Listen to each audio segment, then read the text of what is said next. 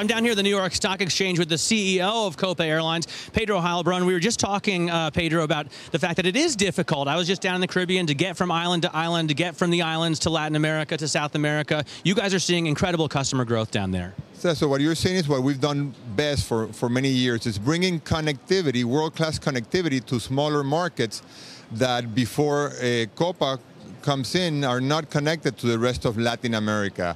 And that's been a very successful part of our business model. You just announced, I think, 29% passenger growth in the last quarter. How do you explain that kind of growth, and do you expect that pace to keep going?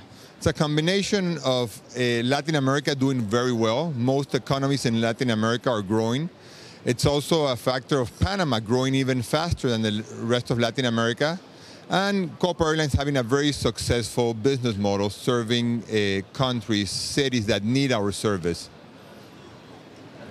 Pedro, it's Carol Massar back here at the New York studio. Let me just jump in for a second. What's your ultimate goal here in terms of expansion? You're increasing some markets with the United States. So what's the ultimate end game here for you guys? Yeah, it's about building the most successful and the strongest intra-America hub in Panama. We're growing over 20% this year. We're going to be adding 7 new cities and additional frequencies. We're expanding the hub from 4 to 6 connecting banks. So, we think this is going to keep on growing as we add more cities and we add more flights. We will bring first world connectivity throughout our region.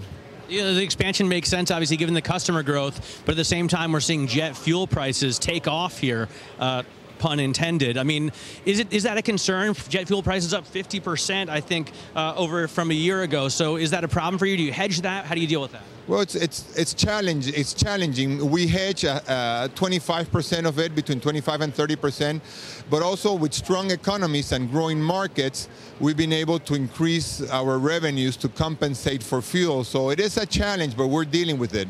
What about the currency fluctuations? I mean, we often think of how that affects U.S. businesses abroad. How does that affect you guys? Well, Panama is a dollar-based economy, but most of our sales or revenues come from the rest of Latin America, where currencies have strengthened, and actually traveling on a dollar-based airline and going to dollar-based tourist destinations or business markets is becoming more affordable to most passengers, most citizens in Latin America. So actually, that's having a positive effect. All right, hey, Pedro, thanks so much for joining us. Pedro Heilbron there, CEO of Copa Airlines.